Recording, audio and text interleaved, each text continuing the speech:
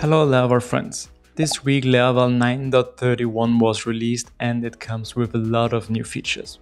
So let's don't waste any more time, let's check it out together.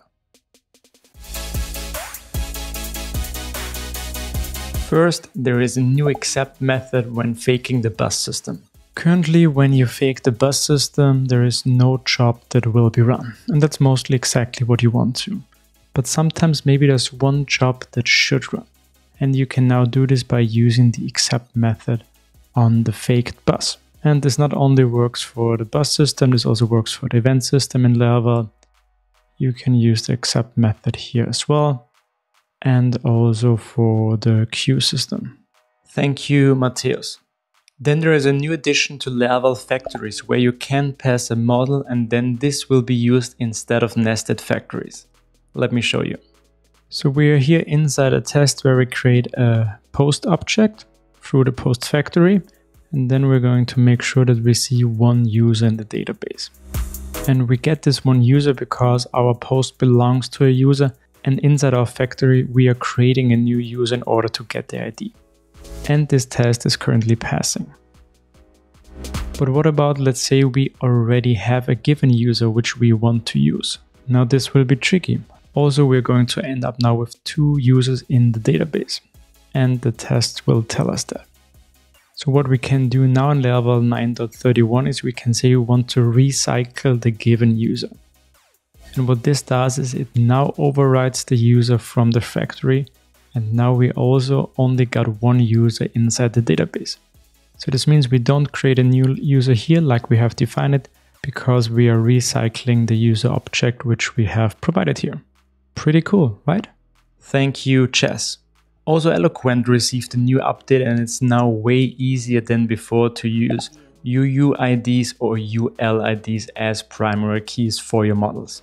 So here we have a little example where we create a new post and then we're just making sure that we get back the ID of 1, which is just the primary key currently, which is an integer. And this test works because we get back 1. Okay, but now you maybe want to use UUIDs or ULIDs. And this now has become way easier. So first we have to bring in the hash UUIDs or use ULIDs straight. And then inside our test, if we now run it again, we already see an issue because now when we try to create a new post, it will already try to create it with a UUID. Okay, but we are not done yet. We also have to bring in now a new field. UUID is the type inside our post migration. And if we now run the test, we should see a different error, and we do, now we're trying to expect that we get 1 back, but actually now we're using already a UUID. Thank you, Dries. Another interesting new feature in Laravel is the request lifecycle duration handler. So what we have here is a little demo application, and when we refresh the page, you will see that this application is a little bit slow. And in this case, it's mostly because inside our controller I'm using sleep here, but this also could be about that the application is just slow or the request takes too long. So what we can do now here is inside our service provider, we can define what should happen if one of our requests takes too long. So there's this method now when request lifecycle is longer than. Pretty funny name, but very readable. And here we provide an interval like 2 seconds here, and then a closure where we can say what we want to do in that case. In our case, we're using Ray to show a specific message here. And if we try this now out and refresh the page again, you will see that we see this entry now in Ray. And this is now a good way to interact with a request lifecycle that takes too long, and this is how you can deal with it. Similar to this, next to the HTTP request lifecycle, we can also do this for a console lifecycle. And now we have a different method called when comment lifecycle is longer than, but the rest works exactly the same. Thank you, Tim. Tim also added a new way to update a model without touching the timestamps, which was pretty difficult before that. So we are here inside a test, we are creating a new post object and we are setting updated add to null. Then on the React part, we're going to update our post and set the title to a new title. And then at the end, we want to make sure that updated at is still null. But this is kind of tricky because if we run the test, you will see that this will fail. And that's because Laravel updates the timestamps of a model by default. So if you don't want to do this, this was quite tricky before. But now there's a new way how we can deal with that. So what we can do is now we can use a new static method without timestamps on our model. And now as a parameter, we're going to provide a closure here.